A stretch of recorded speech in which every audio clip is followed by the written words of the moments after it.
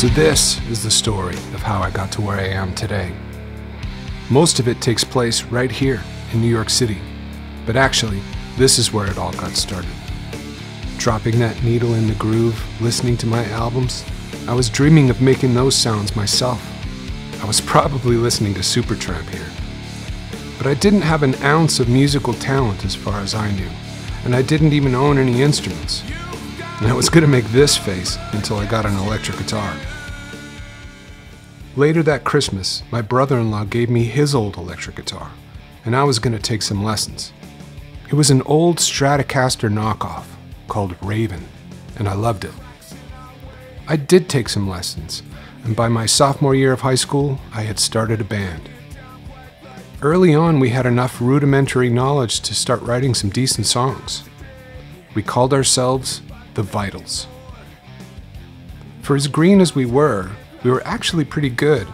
All I cared about back then, though, was getting to this stage, CBGB. We didn't know it at the time, but we were going to have to wait a lot more years before we got there. Because in 1986, I was pretty much kidnapped to go off to college. I didn't want to, but I did. Because my father was a professor and a college administrator, and he was able to get me a free ride.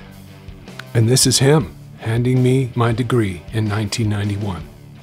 He said, "Get your degree first, and then you can do whatever you want." I did what he said, and I'm glad that I did. But the first thing I did when I got up to Erie, Pennsylvania, was get in a rock band. It was a cover band mostly, but we did some originals as well. It was called Tantrum. I really didn't like doing covers though.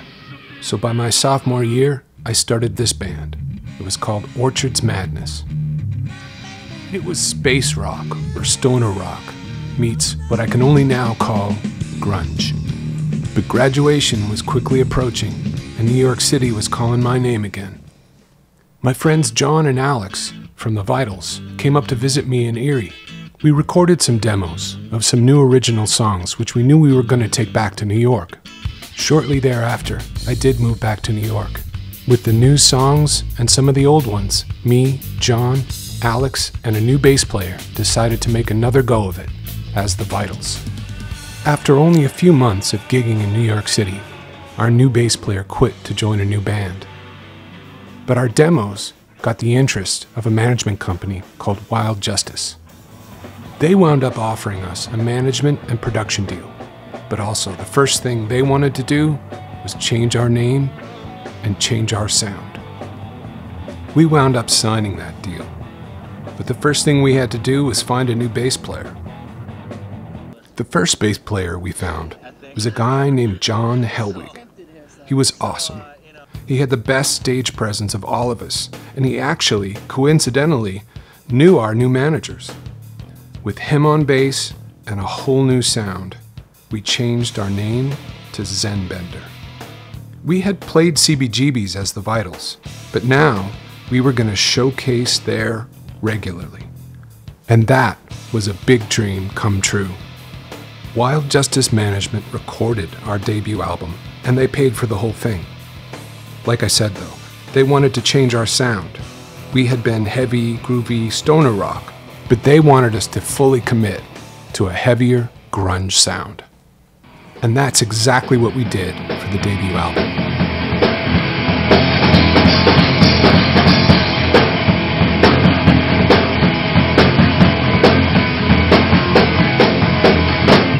We had some challenges though.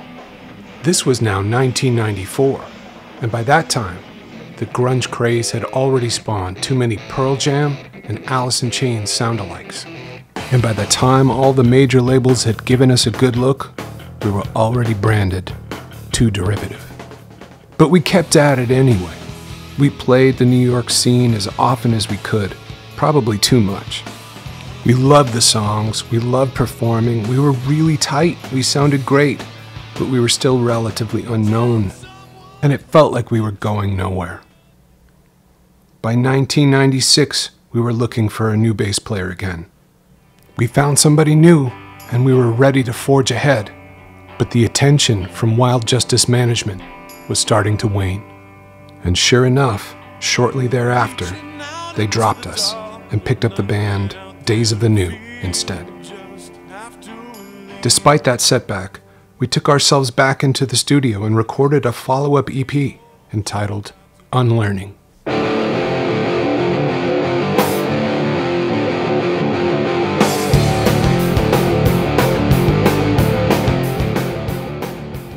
We did a bunch of regional shows to support it too, but time was running thin for us. Before the year was out, we lost Matt, our new bass player, as well as John, my longtime friend and guitarist. He was a major part of our sound. There was no going forward without him, so when he called it quits, that was the end of Zenbender. But me and my drummer Alex were not ready to give up. I even thought about playing bass myself. I loved playing bass, but I couldn't play bass and sing. I had been the lead guitarist and lead singer in Zenbender up until this point, but I started feeling that all I really wanted to do was sing. As much as I didn't like doing covers in that original cover band I was in, I was just the singer. And I had remembered it being kind of a nice thing not to have to grunt or stress over a guitar rig. With that in mind, along with our continued determination, another reinvention was in the works. In short order, Alex and I did the only thing you could do back in the day in New York City when you were looking for bandmates. We put an ad in the Village Voice for a guitarist and a bass player. That ad was answered by these two guys, Trace and Jamie, and they became the next chapter. The new incarnation was called As It Is, spelled with an S on the end originally. We had to change it to a Z many years later in order to release our legacy album because some band had stolen our name. Trace, Alex, myself, and Jamie began writing new songs together immediately. We recorded some demos pretty quickly, and those demos landed us a recording deal with a Canadian record company, which we found out much later on was wrought with corruption. We were actually a part of this CBC documentary about the label's corruption and all the bands it had ripped off. It was an interesting and tragic chapter in our musical journey. The greatest thing about it was the music that we made, even though it was all so short-lived. We did our best to keep it going, but Trace and Jamie lived in upstate New York, and Alex and I were based in New York City. We played a lot of shows, both in the city and upstate. We knew we had made some really great music together.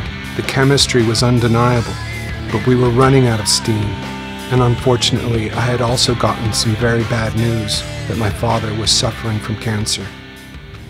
And it was at that point that I started down a long, dark road. Despite having made some really great music together, that dark road lasted longer than anyone wanted it to. Struggling with depression and grief, anxiety and addiction, I took myself out of the game.